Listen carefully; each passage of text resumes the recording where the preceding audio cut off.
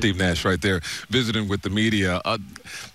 Steve Nash pointed out, they didn't match the intensity. Second unit did a really good job of matching the intensity of the Hornets. But also, they were missing so many guys.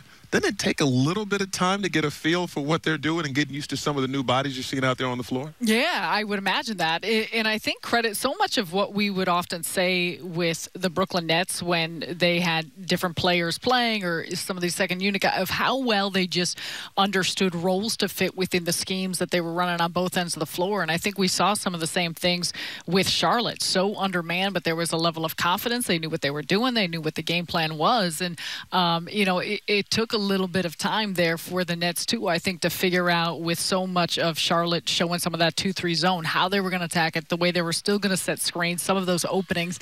And I do think our friend Christian Winfield asking about, it looked like Kevin Durant can walk up the floor and take a shot anytime he can. Absolutely. But within the context of what they were doing, I think that is the impressive part, that he can come away with 11 assists. He can facilitate for others, and then he could end up with 25 points on 12 shots. I mean, that is why this team is scary, because you have a player like that has the ability to operate along with other potent threats, and it just gives so many looks to how this Nets team can be dangerous on the offensive end. And we'll talk about it later, but they got another guy who's on the mend, and James Harden could be back very soon. Imagine how hard it is to keep a straight face with Blake Griffin dropping jokes in your ear.